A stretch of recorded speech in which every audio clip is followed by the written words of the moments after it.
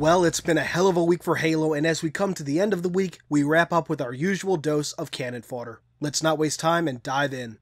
This week opens with an interview with the one and only Frank O'Connor, and as I often say, it's a fantastic read. We get a little bit of his feelings on his recent novella, Halo Saints Testimony, but more on the nature of AI itself. Frankie truly has a passion for science and the avenues it may take if some of his past interviews haven't made that abundantly clear. As the interview goes on, he shares some thoughts on Hunt the Truth, Seasons 1 and 2, and then closes out with what Grimm describes as a infuriatingly tantalizing tease. People who live in glassed houses shouldn't throw stones. Cryptic as ever, Frankie. Speaking of Hunt the Truth, the next section serves as an ad for the aforementioned audio drama, and will allow me to address a particular concern I'm sure many fans have, the release of episodes.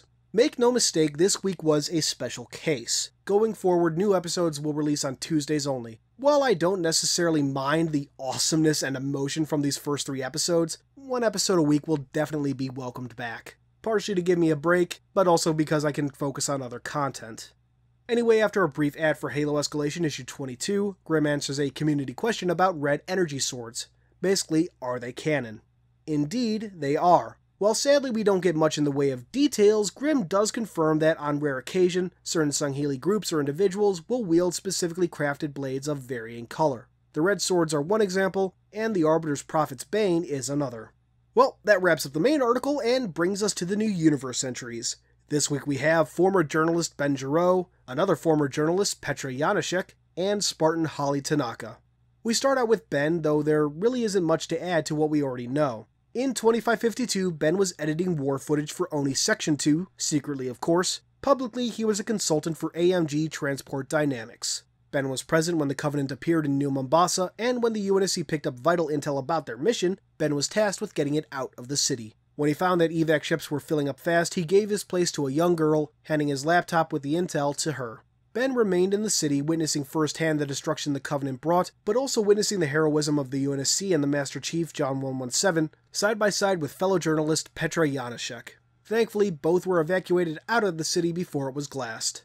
Following the war, Ben took a break from his work with Oni until he was contacted by Commander Michael Sullivan to do a profile on the Master Chief. And we all know what happened from there. Next up is Petra Janashek, and we actually get some new details on her. Petra was born on May 4th, 2511, in Seraph on Lenape. In her youth, her family moved to Tricode Village on Mars, where she met and befriended the young Thomas Lasky. She also attended a cub reporting school, which obviously had something of an impact on her. Petra would go on to make a name for herself during the Covenant War, especially with her coverage of the Spartan IIs. Petra was present for both the Battle of New Mombasa and the Battle of Voi. While in the field, Petra managed to recover Cortana's distress signal, and following the end of the war, traveled to the colony of Forseti to study it and research some other work she had. In March of 2558, she helped her old friend, the now Captain Lasky, hunt down a traitor in the UNSC in exchange for an exclusive on the Master Chief and the New Phoenix incident. Later that year, she was caught up in Ben Giraud's hunt for the truth about Oni and the Spartan II program. After Ben was arrested, she continued the hunt, but was ultimately captured too. We close out with Holly Tanaka. As I just did a full profile on her, I'll link to that instead of doing a summary here. Although, the article itself does shed some light on a few key details. Holly Tanaka was born on July 9th, 2530, making her the second youngest member of Osiris just after Vale. It also reveals that she enlisted with the Spartan 4 program in early 2557.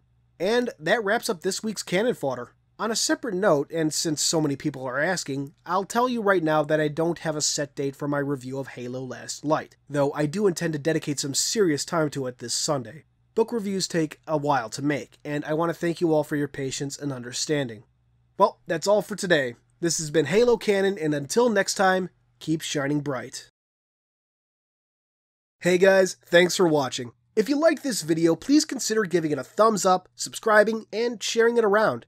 You are the reason I get to keep doing this, so thank you, profusely thank you.